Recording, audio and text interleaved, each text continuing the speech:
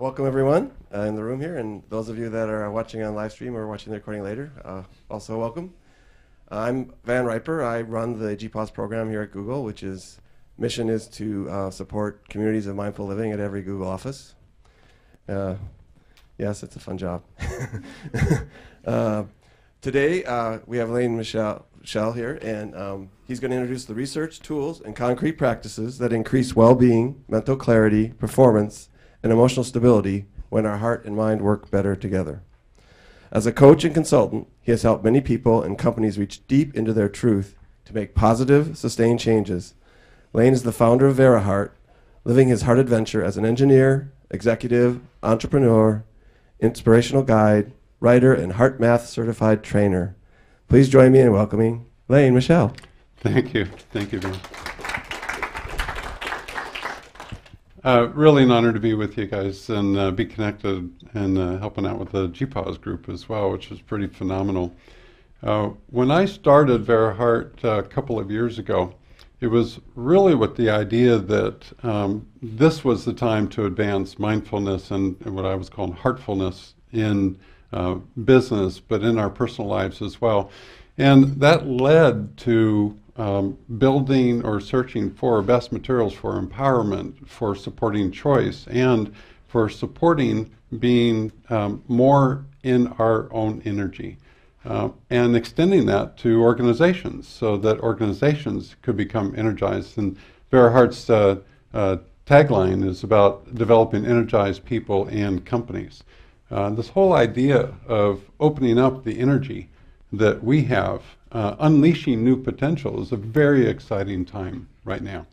The part I want to share with you in this segment is about human energy, our system, and how some biofeedback tools, the research and science behind those, is helping to improve how we can access more of our energy, build more of our energy, and frankly achieve more as well, both personally and as organizations come together using these practices as a team.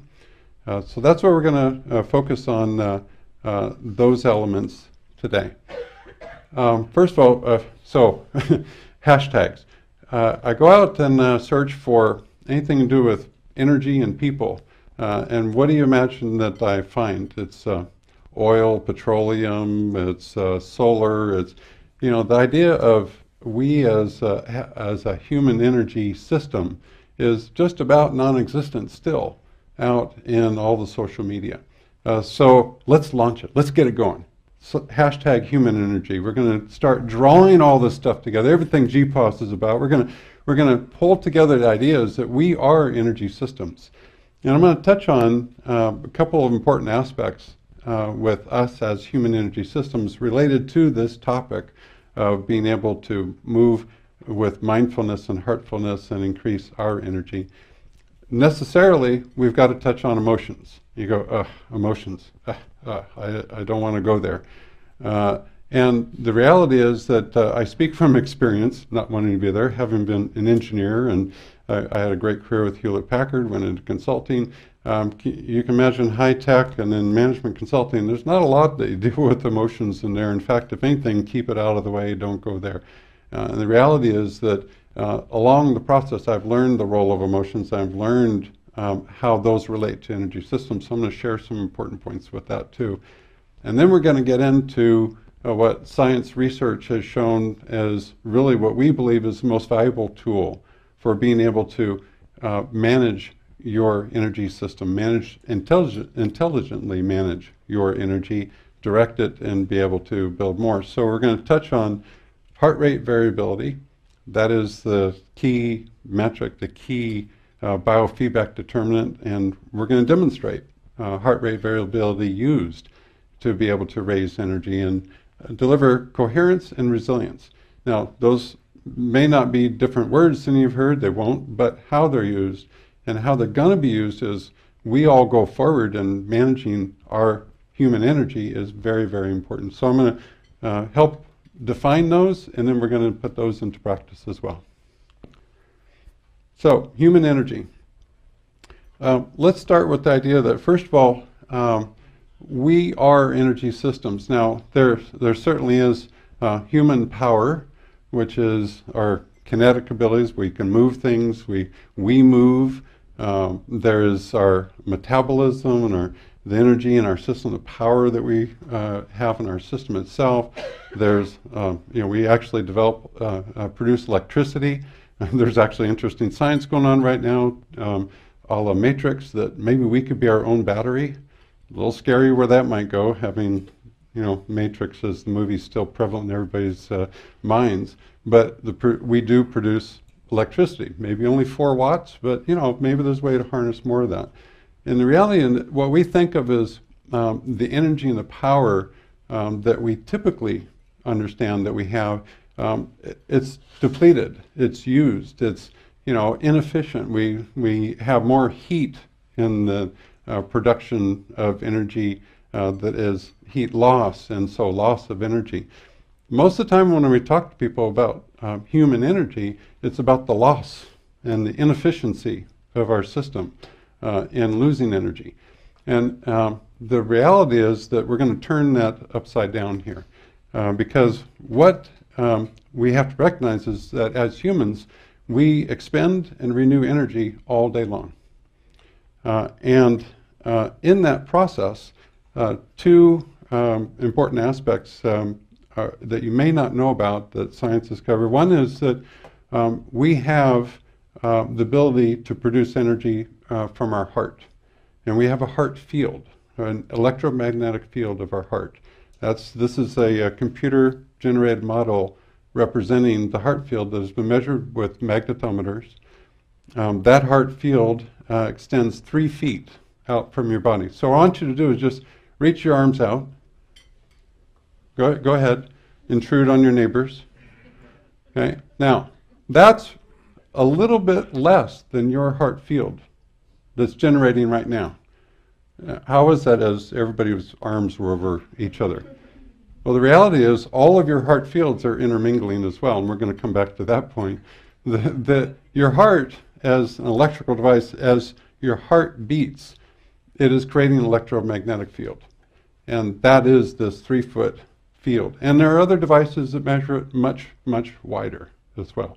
But let's stick with that, where the science is behind this magnetic field, this electromagnetic field that we have of the heart. And the idea that your heart continues to beat in producing that field. And we're not talking about auras or more esoteric or Eastern belief in medicine. We're talking about real, measurable electromagnetic field that you have, we all have, as long as we're alive. The other thing is that think about this energy that's being produced in this electromagnetic field that you have. It's a carrier wave. It is a carrier of what you are experiencing through your heart. And what I'm telling you is that your intentions, thoughts, and your emotions are carried as messages in your electromagnetic field. What do I mean by that? Have you walked into a room and felt kind of dread, or like, this is icky, or not this meeting again? Well, that could be other reasons, but have you had that experience where you just don't want to be in that spot? Well, what's happening is you as a sensor in this electromagnetic field, you are receiving information, but you're also transmitting information as well. If you have been in a place where it was feeling down like that, and somebody walks in and they shift the energy in the room, or you walk into a room and the energy feels very different and you're lifted, what's happened there?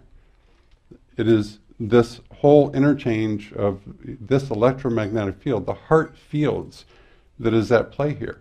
It's a real and tangible sense that you have. It's a tool you have as well. It's part of your human energy.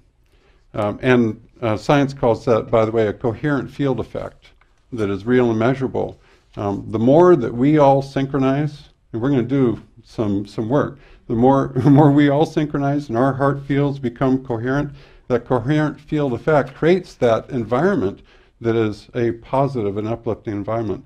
A lot of mindfulness practice and the meditation or the breathing, the work of mindfulness itself is even feeding. It is feeding this coherent field effect.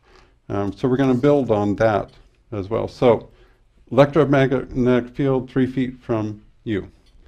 The other thing with human energy to touch on is that I mentioned you're a battery.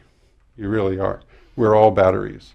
What do batteries do? They charge and discharge.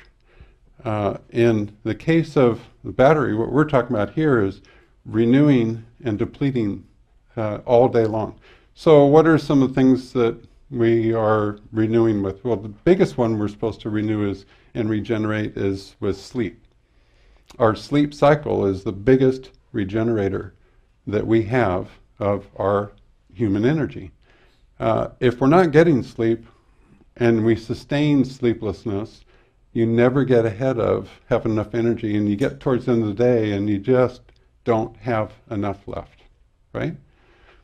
So another generator, though, is the practices that we can do that through our heart and through our psychophysiology are able to produce and lift energy, to draw more energy in as a part of our human energy system.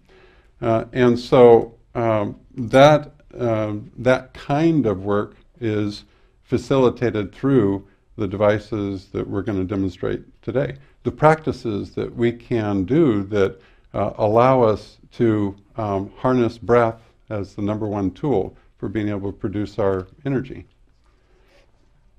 So, as a battery, think about these two questions. Each day, right now you can think about, how are you charging your battery? Are you getting enough sleep? Well, maybe not, right? Are you having broken sleep? We start with sleep, and sleepless disorders are a big reason for our discharge and our inability to bring up that battery, bring up our human energy and our potential. Are you doing things that allow you to take a break? Are you getting into nature? Are you finding the ways that you're able to charge your battery? There's something that we're going to talk about here about appreciation and compassion and care. Accessing that, it turns out to be a big lift of energy as well. What about depleting or draining? What's going on that depletes or drains your battery? If you allow the first 2 or 3 thoughts to come in, I would pretty much guess that something emotional is in that list. Something's happened that is draining your battery. But it can come from any of 4 domains. It can come from the physical domain.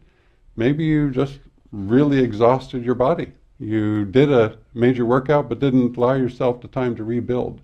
Maybe you've got accumulated things that are going on in your physiology that don't allow you to efficiently, in your systems, be able to generate more energy.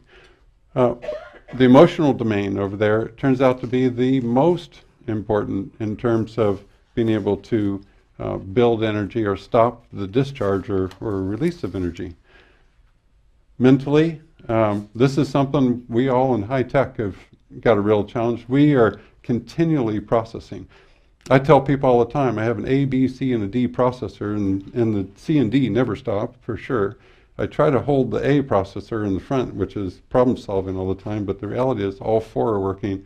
In that hyper mental state, I could be exhausting my energy in that place. And then even in terms of spiritually, are we operating within some place that is in our values? I go to a lot of places where we're going to work on the culture of the company, and the people's values and the values of the company don't match. And in this domain over here, people feel exhausted just walking in the door. And so you can look at all 4 of these domains for how you're charging and how you are depleting your energy. Which brings us over to emotions. Now, here's something.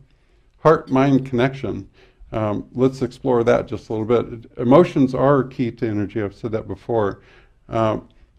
There's something that happens that when you experience an emotion, either depleting or renewing, depleting emotion might be anger, frustration, anxiety. When you experience one of those negative emotions or depleting emotions, it launches a 1,400 biochemical and hormonal set of changes in your body that have as much as a 12-hour tail to them. Now think about that. That cascade of biochemical and hormonal reactions is real, it's measurable, and it has an effect on both your psyche and your physiology both. It sustains for a long period of time as well. In the renewing side, so happiness aspects, joy, appreciation, they also, by the way, have an equivalent 1,400 biochemical and hormonal cascade effect in your body that also can have a 12-hour tail. What's going on the depleting side is the release of, in particular, cortisol and all the effects that cortisol, that kind of drug that in our system that just takes us down and hard to get out of a cycle. Or on the renewing side is the release of DHEA. And DHEA is that joy kind of hormone. It's the one that we want to feel. It's bliss. The reality is that we're always trying, our bodies are trying to, as human energy systems, trying to balance those. And it's through our autonomic nervous system that balancing effect is going on continuously all day long through the sympathetic hitting the gas and the parasympathetic hitting the brake part of our system. We're wired to have this continual back and forth to be able to balance our system and balance our bodies. Our heart sits right in the middle of that whole process. Our heart is where emotions are being encoded and affecting our energy and what we do all day long. That autonomic nervous system regulates about 90% of your energy and the functions that relate to that. So it's breathing, heartbeat, digestion, immune, hormonal responses. They're all affected in this on our autonomic nervous system. So the emotions part gets very interesting because with our emotions, did you know you have 40,000 neurons in your heart? How many people knew that? Okay, a few. It is, and just to be complete, by the way, you have 86 billion in your brain, and you have about 100 million in your gut. And those are all interconnected. Now, the 40,000 neurons in your heart, very interesting. These have been known about for a long time, but only it was about 20 years ago began to be explored more. And the organization that VeraHeart is aligned with, the Institute of Heartmath, is the leading researchers and practitioners. A lot of what we're covering here and the devices that we're going to use are from Institute of Heartmath, where they've explored what's going on with the heart-mind connection, what's going on with these neurons. For instance, here's a little known fact, but very important. There's a cluster of these neurons that in your heart that when you hold a feeling of appreciation, care, or compassion for just about 10 seconds, you hold that, you feel it in your heart, that sends a message to your frontal cortex, to your brain, and it launches a very specific hormonal and biochemical set of changes in your body that carry joy and carry appreciation, carry it throughout your system. You're in control of that through being able to hold that kind of attention with appreciation, care, or compassion. Again, researched, proven, peer-reviewed, published research that is out there that's talking about this heart-mind connection with emotions. Our emotions are really centered through communication with the heart to the brain and through the channel of the brain, the medulla and the amygdala, and then up into the cortex. The reality is when you measure the communications that are happening through the vagus nerve, through this connection here, the heart is communicating way more with the brain than the brain with the heart. I'll say that again. The heart is continually communicating more with the brain and the brain with the heart. A significant disparity in that. The heart is trying to send messages all the time. The heart is sending those same messages in an electromagnetic field. And by being able to do spectral analysis of our electromagnetic, your heart field. Science now, researchers can predict with 75% accuracy what emotions you're experiencing. That's pretty phenomenal. To be 75% accurate with using spectral analysis of your electromagnetic field on emotions. Your emotions are centered around this heart-mind connection. And that's what's taken VeraHeart, my company, and us into focusing more on, so what really is going on with the heart and these communications that are continually happening, what the heart is signaling. There's other research that has really astounded me. What researchers love to do is to hook up people to computers, of course, right? Brain activity, heart monitoring, skin conductance, so on. And in this particular study, that was a very significant breakthrough done with Institute of Heartmath, they would serve up either a horrific image or a beautiful, joyful image, randomly selected by the computer. And the participants that went through that study had control. They had the clicker to decide when the image would come up. Peer-reviewed study itself. And here's what the astounding thing for me.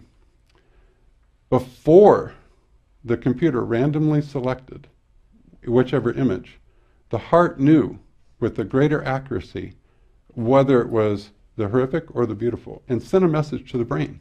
That's before the image was selected by the computer. And then, the image comes, sensory, we get the visual sense, the brain then gets the message, and then sends a whole lot of messages out through the body. What is going on there? That is a huge, huge piece of science that is just now being dug into deeper. Our heart knows something more. Our heart is sensing things in this field. Our heart is connected to our brain, trying to help our brain be prepared for what we are going to experience. Be prepared for lifting our energy. Remember, the heart is connected to our autonomic nervous system, obviously, and it is sending signals through the system, causing this release of chemical and hormonal changes in our body. Your heart is way more active in what is going on with your energy than you're aware. And this now is, the good news is that we have the ability to manage that, intelligently manage. And that's where we get into heart rate variability. So heart rate variability gives us a measurable window. It gives us a tool. And what it is simply is when we look at the amount of time between heartbeats, and then we compare those, that's heart rate variability. It's a simple measure. Now, I love simple models and simple measures. Maybe it's because I can't figure out the complex ones, or maybe I'm just too tired of complexity. But this is simple. It also is very quickly becoming much, much more a reliable predictor of many, many different things in healthcare and the healthcare research fields. That's fundamentally what heart rate variability is all about. As the heart is sending messages to the brain, what's happening is that the variance between heartbeats is shifting. As a part of emotions, thoughts coming back, this is continual interchange and adjustment in our systems to try to find balance. Or if the heart's sensing something to get ready to react to, then what happens? Heart beats faster, right?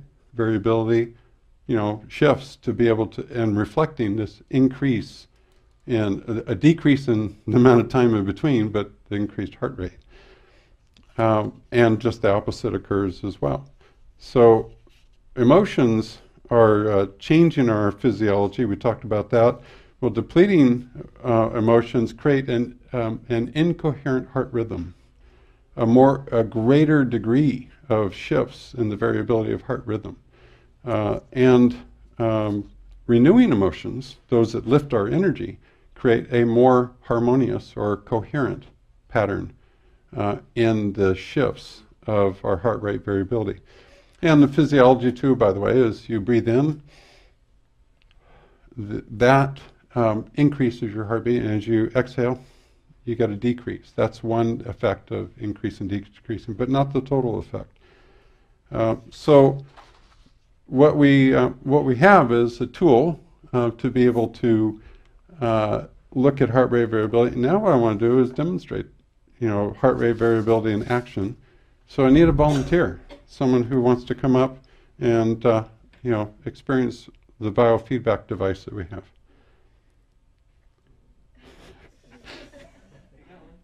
Okay, come on up. You raised your hat. It's like an auction, you had an auction paddle that you lifted up. Thanks for coming up. Oh, did I miss someone? Okay, we'll make time. Yeah, right there is good. All right, I'm just gonna hook that right up to your earlobe there. Now, what we're actually using is a tool, biofeedback tool, and a piece of software from Institute of Heartmath. It's called M-Wave. This is the M-Wave Pro version, so that you can all see it and we can demonstrate what's going on with it. The sensor is an optical sensor. It's actually detecting pulse. What's your name? Chris. Chris. It's detecting Chris's pulse, and you see, Chris won't see because Chris can't turn around, but it's showing us that there's a good read, so we've got good data. This is reliable data to be able to look at how this device can provide feedback or measure heart rate variability. So as this device is working, what it's doing is it's just literally trying to help encode. It helps encode this variability. So those beat-to-beat changes that are happening. And as Chris is experiencing, standing here with all of you staring at Chris, who obviously loves this, it's like his body is reacting, his heart is reacting. Are you reacting, you think? Probably. You don't look like you're reacting. On the surface, you look kind of calm there, Chris. Let me tell you about these devices. First of all, this is the M-Wave Pro. There's actually a device which is M-Wave 2. This is a standalone device that does the exact same kind of measures. You get software very close to this that you load onto your system, Mac or Windows, and you can take this anywhere, and what it does is it's an entrainment device, a biofeedback device that helps you to find a natural way of being able to have the kind of heart rate variability that's going to build coherence and resilience. Now I'm going to start using those terms as we go forward. With these tools, I want to look, there's also another device. There's an app. The current app is iOS. Why do they always start with iOS instead of Droid? I mean, come on, let's create a shift here. The Droid version comes out at the end of the year, I'm told. Fundamentally, this app, this is the iOS version, has the ability to do the same thing as that standalone device, entrainment, biofeedback, being able to use heart rate variability. Okay, so we're all going to get a chance to use the most fundamental part of improving heart rate variability, and this is called heart-focused breathing. And so I invite you all to do this with Chris and myself. Okay, so in your seat, find just a comfortable position in your seat. You comfortable, Chris? Mm-hmm. Okay. You've looked comfortable all along, but not really. I have data proving otherwise.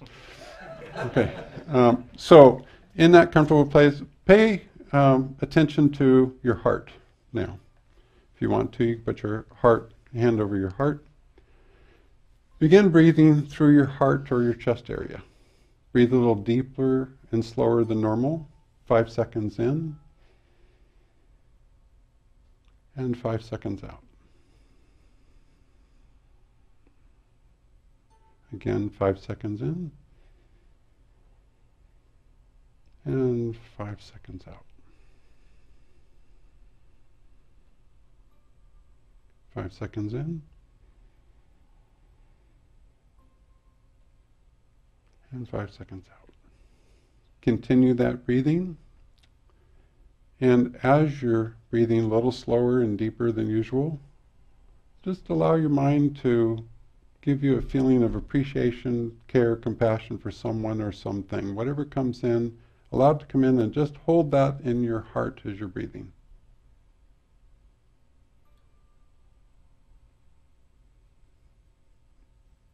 Continue the 5 seconds in and 5 seconds out.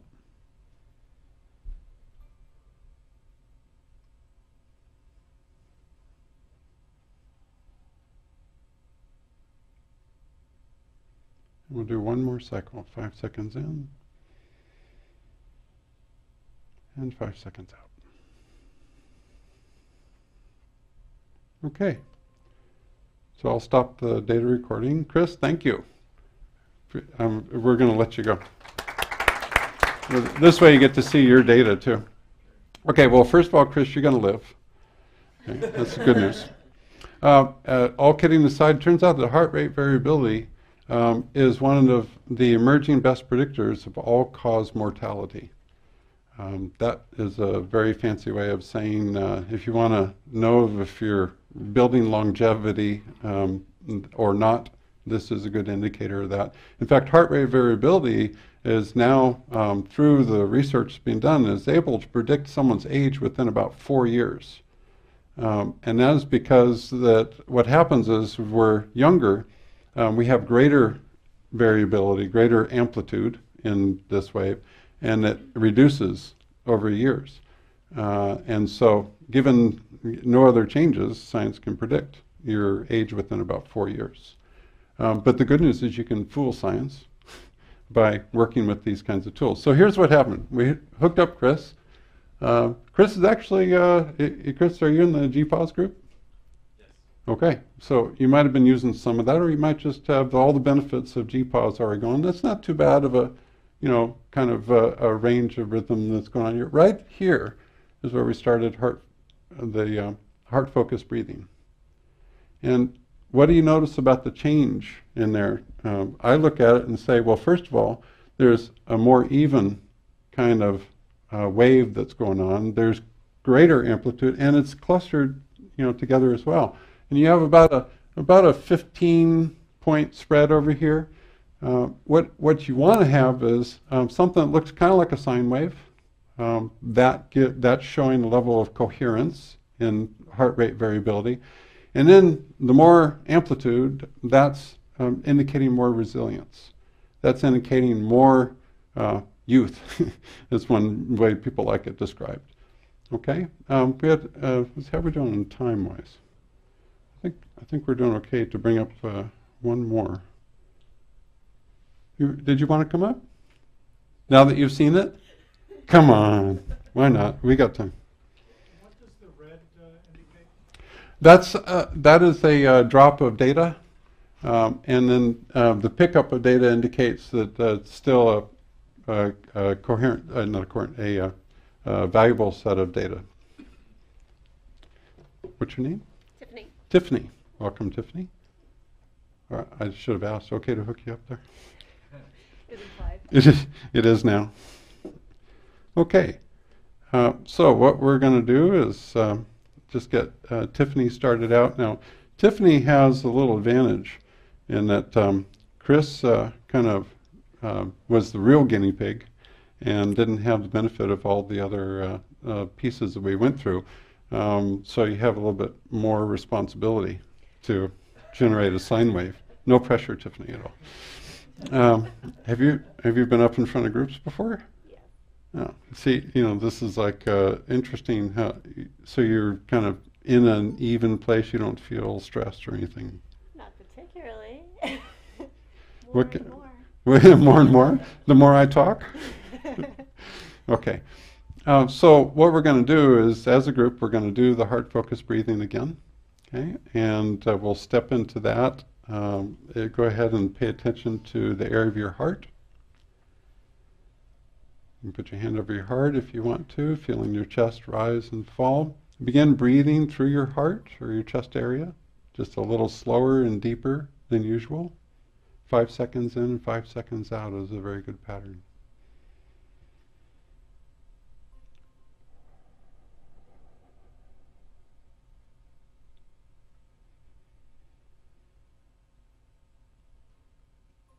5 seconds out, breathing out. And 5 seconds in. 5 seconds out.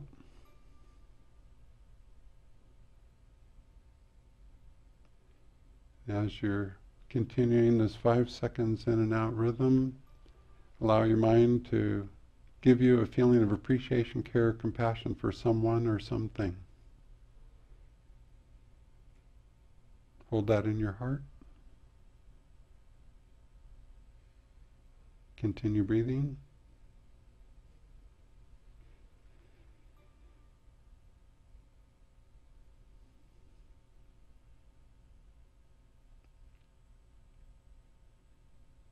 We'll do one more cycle, 5 seconds in, 5 seconds out.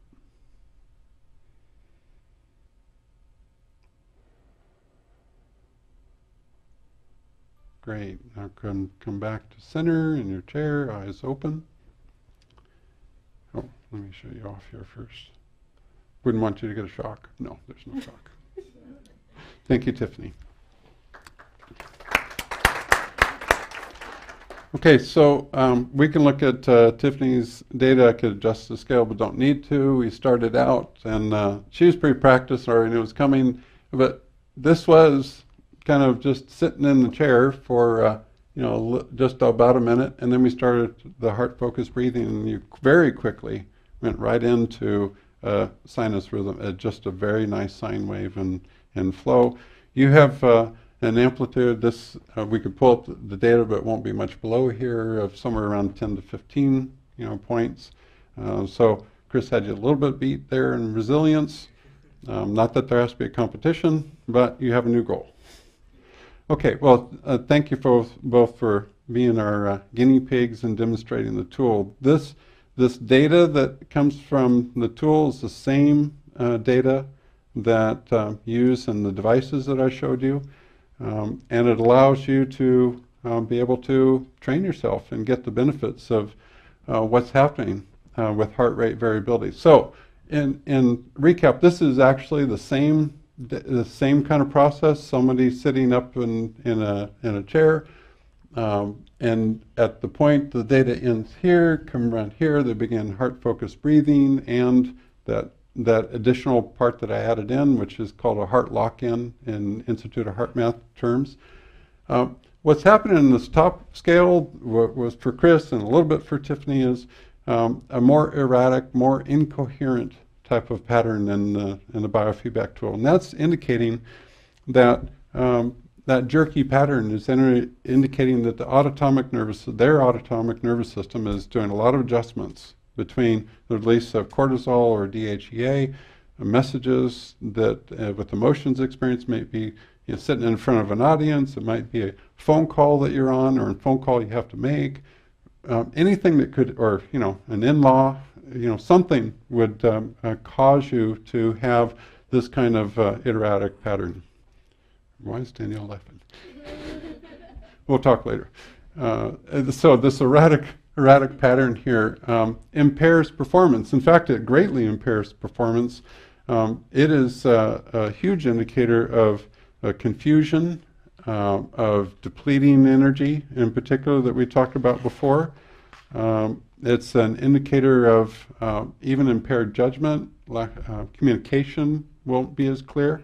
A whole lot of factors have been tested, measured, and they indicate a lot of times why teams have problems in working together too, as opposed to establishing this kind of more sine wave pattern where you can reach optimal performance. And the thing that VeraHeart we're doing right now is we're teaming up with some our coaches and consultants, teaming up with others to begin working with companies, teams and companies, to shift them out of there into this and measure the difference in achievement in terms of what their goals are. And also happiness at work, being able to be more fulfilled at work, express their values and so on, a lot of different factors.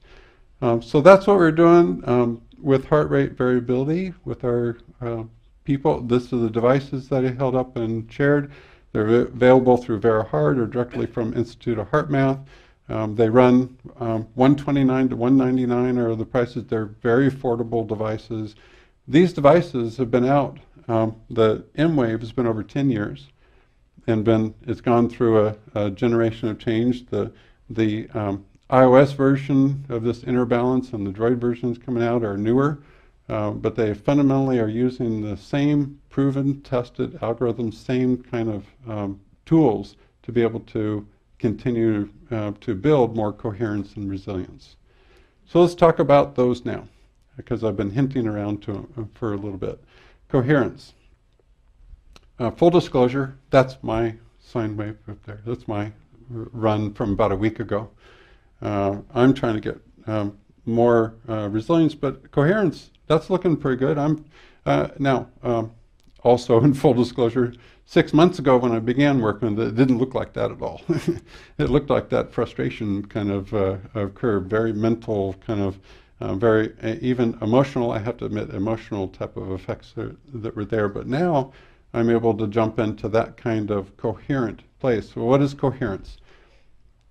It is defined as that optimal state in which heart, mind, and emotions are aligned and in sync. In effect, through the autonomic nervous system, through the messages from the heart to the brain, and then the effects that come from that, there's greater synchronization, and the heart and emotions much more involved in that process.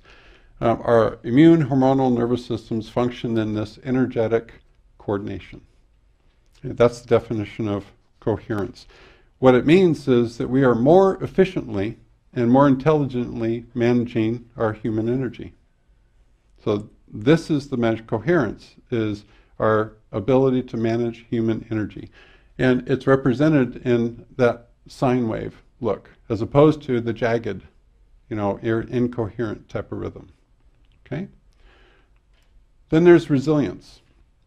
Resilience, now with this knowledge of heart rate variability, the tools that you can use as well, resilience is the ability to build your capacity for human energy, holding, regenerating, and then using your human energy.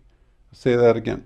Resilience is the ability to build your capacity for human energy. So it's to prepare for, recover from, and adapt in the face of stress, challenge, adversity. The resilience is that measure that when you're about to go into something that's going to be stressful, don't just walk right in. You take just a pause. Just a few seconds even can make a big difference, but a few minutes can make a whole world of difference. You can visualize going into a resilient pattern, moving from this erratic anticipation of what's going to happen. Anticipation and emotions means you're releasing a flood of chemicals that are depleting you before you even go into your situation. You activate the heart-mind connection, become more resilient, more coherent as well, and you're going to be better prepared for whatever you're going into. So heart rate variability then, it is providing all these, I'll let you read those benefits, but fundamentally these come out of published peer-reviewed research. If you go to Google Scholar and look at Heartmath is the lead research group for 20 years in heart-mind connection. The number of citations from other groups in them is huge. There are 263 published pieces of work from Institute of Heartmath that are heavily cited. These are results out of a lot of these published works, the science that's been conducted behind and the practices that have come out of Institute of Heartmath, and the work we do to extend those practices to be able to share with you and with others. There's a paper, Roland McCarty is the head of research for Institute of Heartmath. He has a fantastic paper that summarizes this and that I've talked about, but a whole lot more. And it's consistent heart-based positive emotion techniques that they're looking at show greater self-management, your ability to manage your energy system, and better regulation of your physiology even. So that's, in my book, that means that we become more resilient, more healthy, more able to harness and access our energy at a shorter amount of time. So that paper is called Heart-Brain Neurodynamics. Was published in 2015, so recently done published piece. And if you go to Google Scholar under Heartmath, you'll find that published there. What it really comes down to, heart rate variability, if you just take 5 to 10 minutes 5 times a week, practicing that same breathing that I just shared with you, you will have the effect of moving into more coherence and more resilience. It's even that little bit makes a huge, huge shift.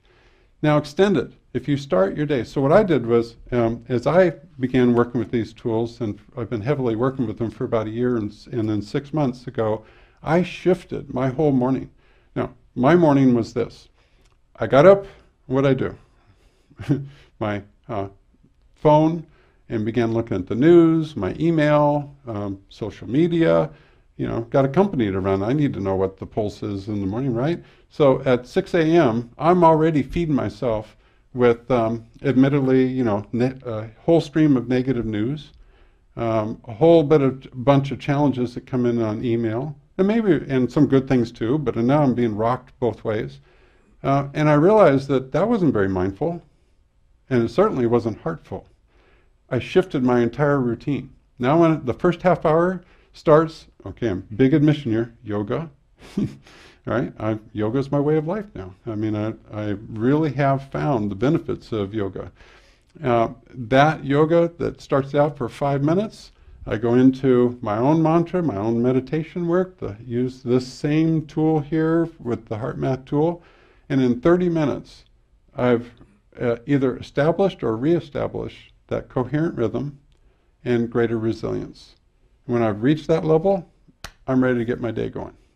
I'm a completely different person. And that 6 months of work wasn't even, I mean, it was a month of establishing new habits and then maintaining that for another month, and it is just my habit. You could do that. It has a huge effect and a huge impact, but you can start, so that's the Heartmath part of this, 10 minutes of my morning. And I do that 7 days a week. That's how I got that curve, by the way, that data run. Okay, so where mindfulness meets heartful. I've mentioned a couple times pause. With VeraHeart, one of the things we've threatened to start a movement of pause for choice. I think we're going to do it. We got the domain name. You heard it here right now. Pauseforchoice.com. We'll get it live within a week or two. The whole idea is this. I'm convinced if this world inserted a pause before speaking or acting and in any way, and that pause can be a few seconds to a few minutes, we'd have a completely different world. It allows us to have the heart send a message to the brain to wake up, become more aware, mindfulness, pull ourselves in our center, and full awareness, full attention and intention, and then we go about whatever we have to deal with. That golden pause shifts everything. We teach that to everybody we work with. First thing and foremost, pause. And the pause begins with even just one breath. It allows you to access so much more wisdom, so much more of your energy, your human energy. Hashtag human energy. Seriously, folks, within 2 weeks, I want that hashtag like climbing way up because it's nowhere right now. I had our team launch like a bunch of hashtag human energies today because I wanted to use it here and it's nowhere. So if it goes somewhere, thank you. You all did it. And it will. So pause, number one. Appreciate. So when I mentioned let your mind serve up a feeling of appreciation, care, or compassion. That is accessing this appreciation second step. Now here's the key. If you can radiate that, and so I use radiate, 3 feet, electromagnetic field, right? You've got that appreciation, care, compassion, radiate it, send it in your field. Let it go more than 3 feet, what the heck? Have a joyful time with it. That is mindfulness meeting heartfulness. Third, listen. You have so much intuition, intelligence, and wisdom that you have access to. And those who are in mindfulness practices know that. They access more. Now bring the heart in more with some of these tools as well. And even you go deeper. And your senses begin to expand. We live a lot of life desensitized. There's so much coming at us all the time. Let's reopen our senses and do that in a way that allows us to be heartful. Fourth is to connect. And a good way to think in this electromagnetic field is Heartmath has a great way that they say, what are you putting in the field today? So are you generating positive thoughts? Are you generating things that help others? Are you putting love in the field? Are you experiencing thoughts of love, or are you expressing love? Is that coming out in your field? Care, compassion, things that uplift people. You have the responsibility for your electromagnetic field. What are you going to put in it? What are you transmitting? And fourth is solutions. It's about results. It's about achievement. We are in a world that respects achievement and results, and it should. We're not doing this just for joy and kicks. We're doing this because we've got a world that's going so fast and accelerating more. Moore's law is not going to stop. I don't care how many people predicted over how many decades. It doesn't stop. It won't stop. It's going to keep going.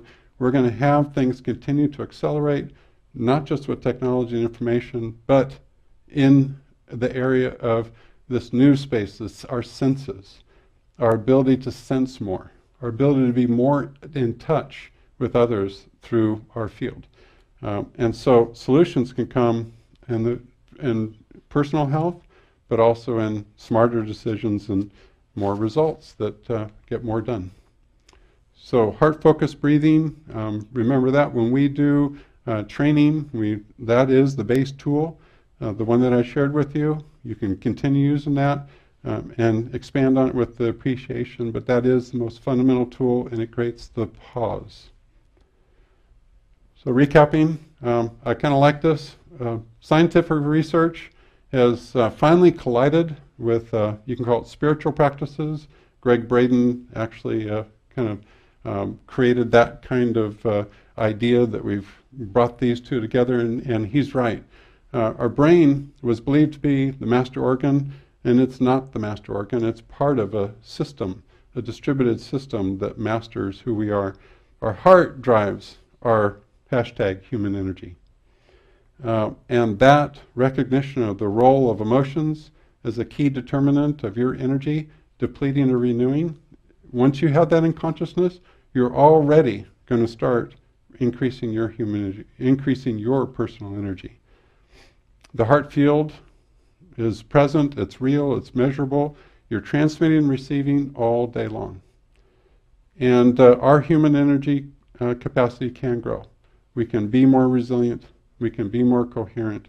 We are in control of being able to increase that.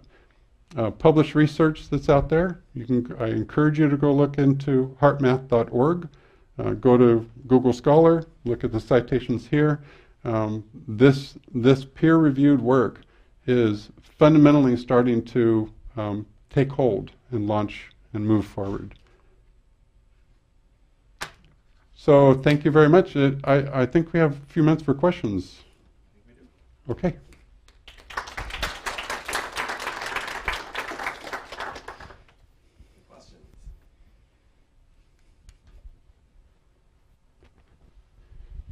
You can make up a question.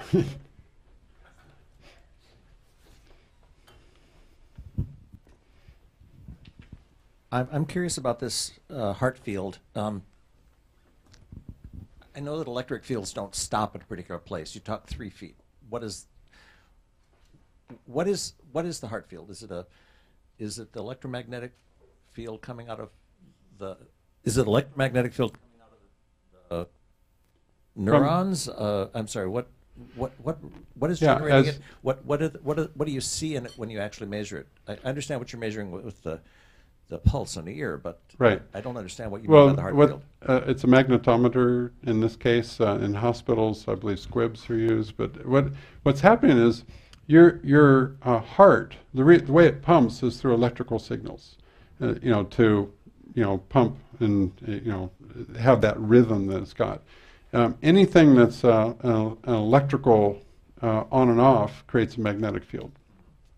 And so what you really are generating is the signals for your heart are creating that magnetic field itself. That think of it, it's not really on-off, but that's the way I communicate sometimes, that, you know, boom, boom, boom, boom, boom, boom. That creates a measurable electronic field. Now, the other thing that's interesting is your brain has electrical activity too. Anybody have any idea how big the electromagnetic field of the brain is? 1 to 2 inches. That's an astounding difference in power, the energy that's going on.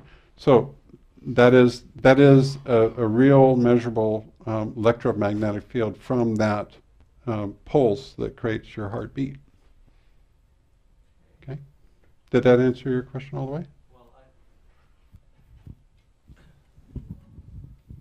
I understand how there is electromagnetic field created whenever you have an alternating current in something. And I've in a previous job, I worked with people who were using squid technology, superconducting something or others, to measure brain magnetodynamics or something of the brain.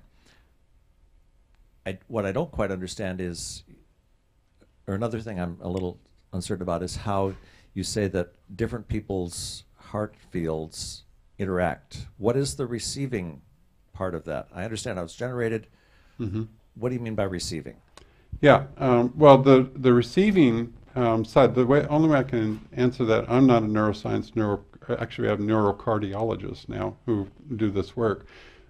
They're measuring the receiving side of others' emotions or other fields as they interact. And so that can create a coherent field effect that's measurable, that there's an increase in a particular coherence of heart rhythms. So here's an example of measure. 4 people, 3 of which do that heart-focused breathing. They've learned the techniques to get a coherent rhythm. The 4th person, no experience, not even told. They're blind to what's going on. All get together. They're just at the table together. All 4 hooked up. Somewhere, some number of minutes, I think it was 6 minutes, and I don't remember exactly, but some amount of time, the data run, the 3 are cued to start doing heart-focused breathing, same thing you did. They establish coherent field with a very short amount, very, very short amount of time. The 4th person goes into coherence as well.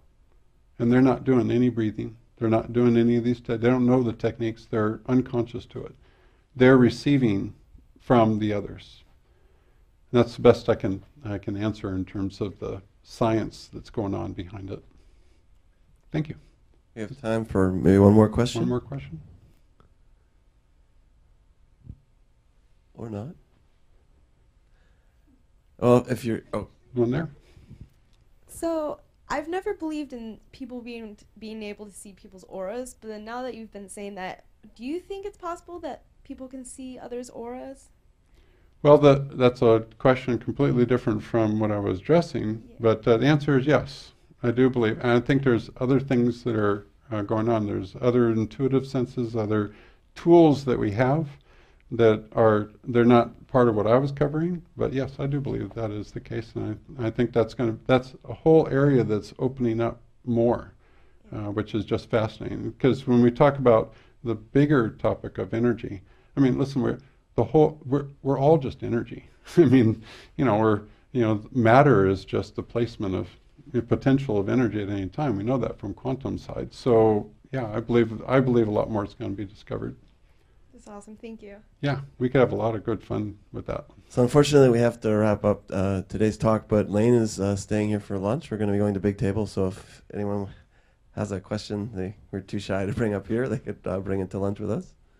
So thank you for coming out, everyone. And thank you, Lane. Thank you so much.